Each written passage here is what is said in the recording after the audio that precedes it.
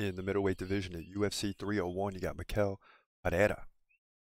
A lot of experience coming in at 30-11. He's Brazilian, taking on Ihor Potieria, who comes in at 21-5. So two guys really with a lot of experience in the octagon.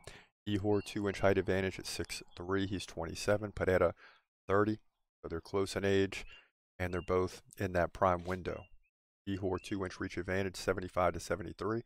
He fights left-handed. Pereira fights right-handed. Now, both guys are very active, almost even.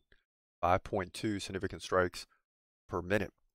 So could it come down to the takedown game, which would favor Pereira? Ihor hasn't landed any. Pereira gets one every other round. He's also got a 94% takedown defense, so he's not getting taken down in this one. He's won a lot of fights in the UFC, hasn't lost since February of 2020, running off 7 straight victories, most recently a sub against McCall Alexichuk. He also beat Andre Petrosky by KO. So he's doing the darn thing, right?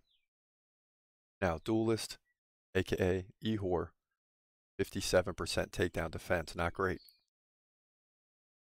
All right, he beat Robert Brzezinski by decision. He better. Lost to Rodolfo Bellato by KO and Carlos Ulberg by KO. And that's kind of all I need to see, right? Ihor has a great record, but struggling in the UFC. Michel Pereira is just on a tremendous win streak right now. He's right in the middle of his prime at 30 years old. I like Michel Pereira to win this fight. Whether it stays on the feet or not, will most likely go to the ground, which favors Pereira, the Brazilian. He's going to get the win here, likely by decision. Ihor's too good to give up a finish, although he's given up some finishes lately. I still think he gets to a decision, loses that way. In my opinion, middleweight division, UFC 301.